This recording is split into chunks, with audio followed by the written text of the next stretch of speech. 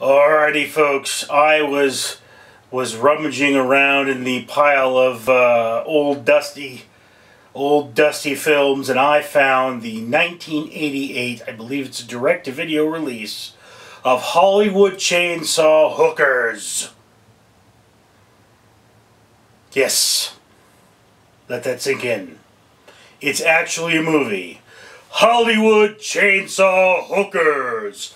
Say it. Feel the manliness grow in you. Feel the heterosexual vibes. And realize this is a film noir about hookers who kill their johns with chainsaws because of their religion.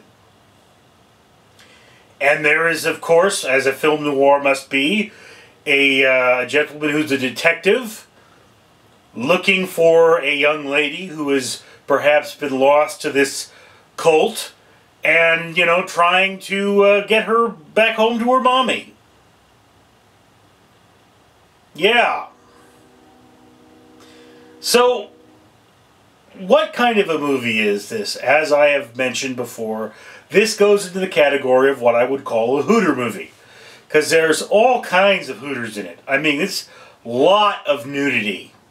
And the death scenes are just so over the top, ridiculously supposed to be funny. You just watch this and you think, what am I watching? How can this exist? I feel like I'm at a bachelor party night right now. All I need is a slice of pizza and a nice cold beer.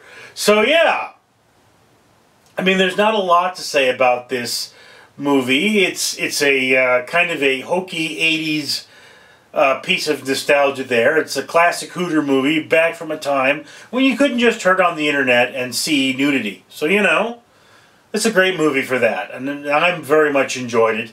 I showed it to for a few friends of mine, and they're like, yes, this is awesome! So, yeah, booby movie. Go watch it. I'm Richard.